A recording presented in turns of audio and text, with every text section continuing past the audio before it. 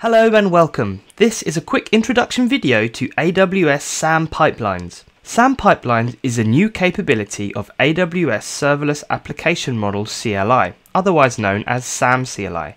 It makes it easier to auto-generate secure continuous integration and deployment pipelines for your organization's CI/CD system. In this video, I show how to use AWS SAM Pipelines to create a deployment pipeline for GitLab CI/CD. Before starting, I already have an AWS account for my development and production stages. I've downloaded and installed the latest version of SAM CLI, and I've created an empty GitLab project and cloned it to my local machine. Now, on my local machine, first I'm going to create a new SAM application using the SAM init command. This downloads a SAM template that describes an example Hello World serverless application. Now it's time to start building my pipeline template file and to provision the AWS resources for my development and production stages. I do this by running SAM Pipelines init with the bootstrap option. This takes me through a guided process to initialize my template and also create the deployment resources needed for my deployment pipeline. First, I have to choose which template I want to use. I choose the AWS Quick Start template. Then I choose which of the CI/CD providers I want to create a template for. Right now, I can choose from Jenkins, GitLab, or GitHub Actions, and there will be more and more options coming soon. The next set of questions help me to define my pipeline stage 1, which I'll use as a development stage. It also helps me set up and create my AWS resources to run and deploy my pipeline. The first thing that is required is the stage name. I give it the name dev. Then I choose a name profile from my AWS credentials file. I choose the profile name dev, but you might choose default or a different name. Whatever you decide to choose will be the credentials that I use to deploy stage 1, or the development stage as we've called it here. Next, I need to specify a region. The next prompt is for the pipeline's IAM user ARN. Since I haven't created an IAM user that the pipeline will use, I choose to leave this blank so that SAM can create it. The same applies for the execution role ARN. I leave this blank so that SAM creates it also, and again for the CloudFormation role ARN. The next prompt asks if I already have an S3 artifact bucket to store my Lambda functions and the other application artifacts.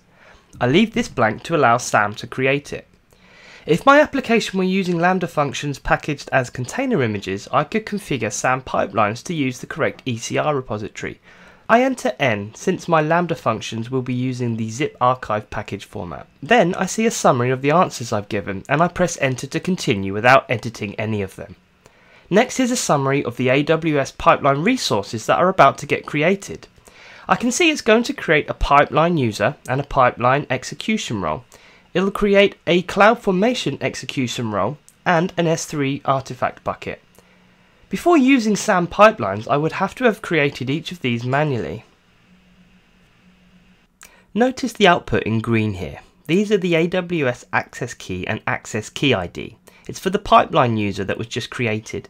And these will need to be entered into my CI/CD service so that it's able to deploy resources into my AWS accounts. SAM Pipeline detects that another stage now needs to be created to complete the template file, and this will be used as the production stage. I name it prod, and I choose a name profile called prod for the AWS credential source, and set the deployment region to EU West 1.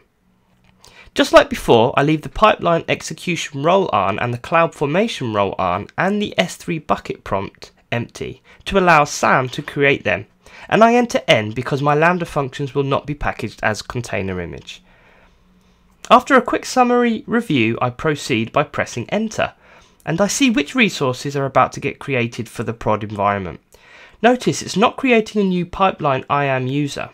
This is because the one that was created just a moment ago will be given sufficient permission to deploy into both my dev and my prod environments. I press Y to proceed and the resources are deployed into my production environment. Now the walkthrough moves on to finish building the pipeline template file. First, I press enter to accept the environment variable name for the AWS access key ID, and again for the AWS secret access key. Then I accept the name for the default branch that I'm going to use for production deployments, which will be called main.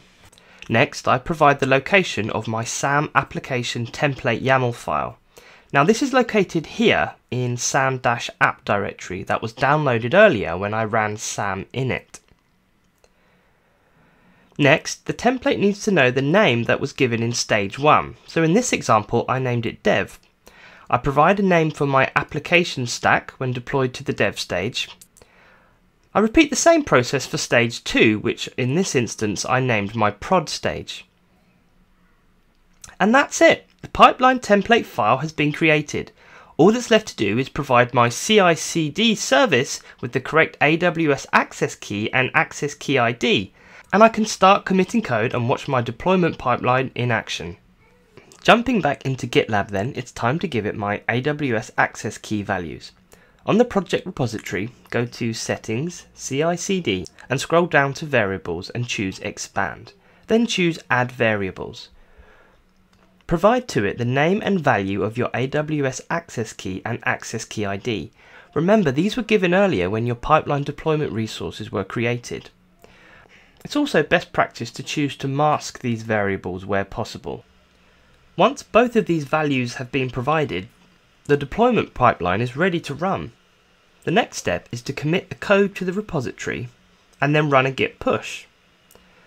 Once the code has been pushed, navigate back to the repository on GitLab.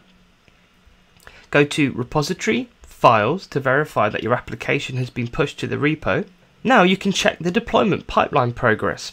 Go to CI/CD and you can see that a job is currently running. This is correct behavior since a change was pushed to the main branch. Select the running pipeline to see what stage it's in. You can select an individual stage to view the terminal outputs.